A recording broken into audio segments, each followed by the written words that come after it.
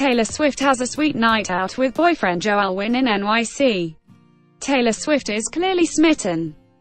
The Reputation singer was all smiles while holding hands with her British boyfriend, Alwyn, following her Z100 Jingle Ball performance on Friday night. According to US Weekly, Jo was there to support the "Look What You Made Me Do" singer, who threw a private party backstage at Madison Square Garden before taking the stage. The couple, who first met at the 2016 Met Gala and have been dating since May, reportedly left the star-studded holiday event together. Although Taylor has kept relatively mum about her relationship with Jo so far, that hasn't stopped fans from paying close attention to all of the details she's revealed about their relationship in her music.